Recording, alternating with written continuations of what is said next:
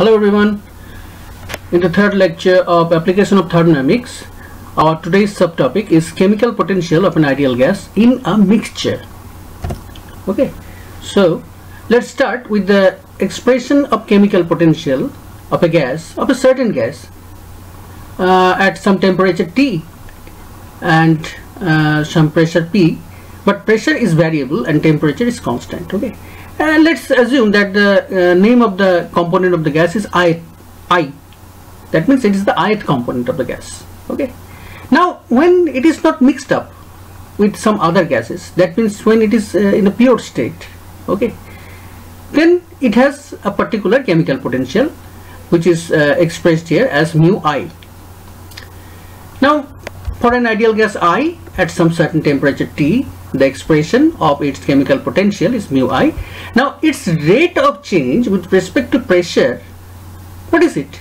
It is energy by pressure. That means it has some volume expression. So this is nothing but the partial molar volume. So its rate of change with respect to pressure actually is its partial molar volume. That is del mu by del P at constant temperature is VI bar.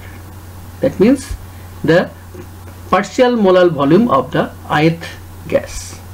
Okay, I cannot use the term ith component because it is now in pure state, it is not in a mixture. So the component term is omitted here. Only the ith gas, not ith component of gas. Okay, so this is the partial molar volume.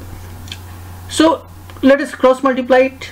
Okay, and let's mention the term isothermal. Then constant T is automatically mentioned. So we can say d mu I equals to VI bar dP. Here, since temperature is constant, so we have mentioned the terminology isothermally. Okay, so we need not put any suffixed T. This suffix T is not necessary here to be shown. Now what is the heading? It is for an ideal gas.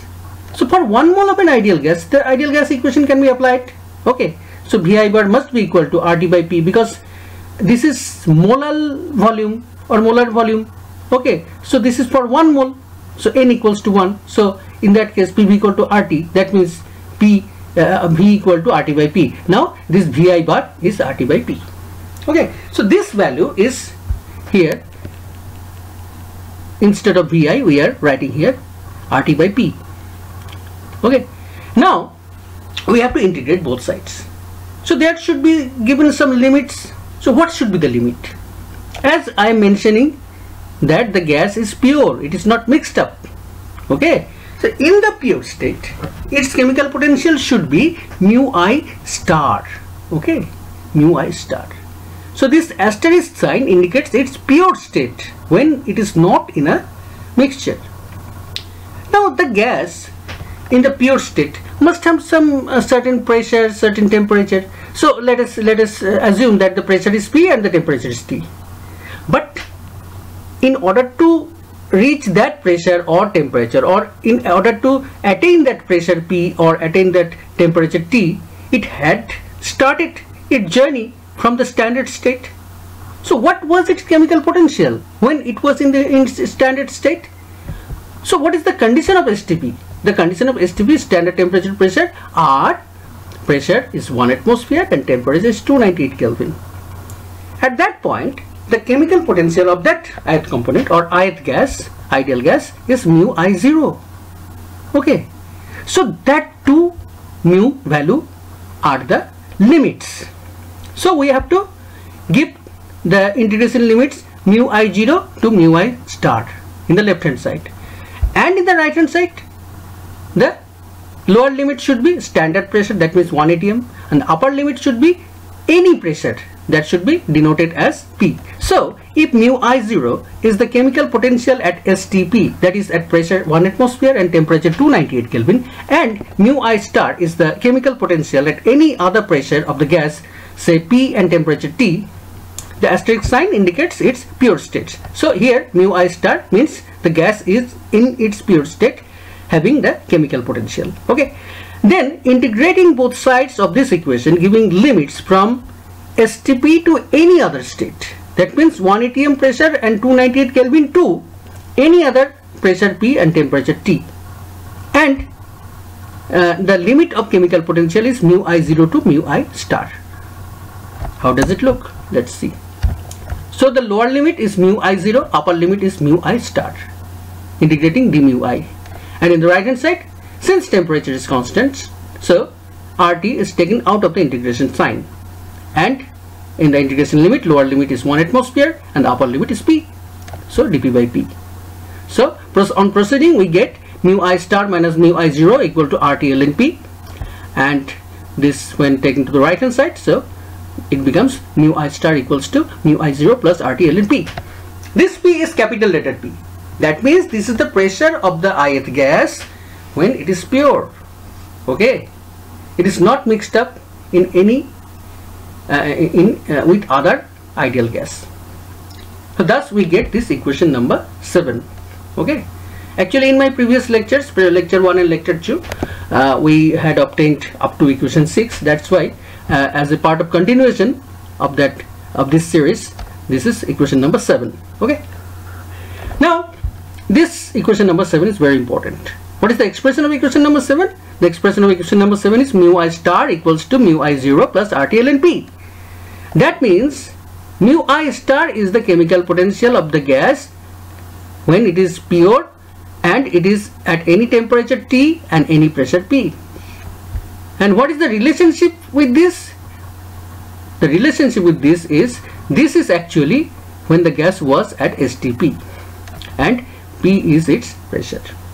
Now if this pressure, maintaining this pressure, the gas is mixed up with some other ideal gases, then the partial pressure of the ith gas should become something else. It is no more remains capital letter P. Let us say, or let us assume it is small letter Pi, and now you can say you can say ith component of gas. Instead of ith gas, you can say ith component of gas. Now it has become a component of the mixture. Okay, it is not a fixed component now. It is actually it is definitely a component when it is in a mixture. Okay, now if the gas is present within a mixture, then the ith component would have the chemical potential. Now this mu I is different from this mu I star. This mu I is actually the chemical potential of the gas when it is present in a mixture. But this mu I0 is similar with this mu I0 because the gas is individually the same gas. Okay, this is the ith gas or ith component of gas. So its standard chemical potential should never change. It's a constant. At STP, its mu I0 value should remain the same wherever it is. It may be it is in a mixture, it may be in a pure state. So this mu I0 are same. Now with this mu I0, both mu I and mu I star can be related. Now how this relationship can be established? Already we have found mu I star, the relationship of mu I star with mu I0 in equation number 7. Now we have got equation number 8.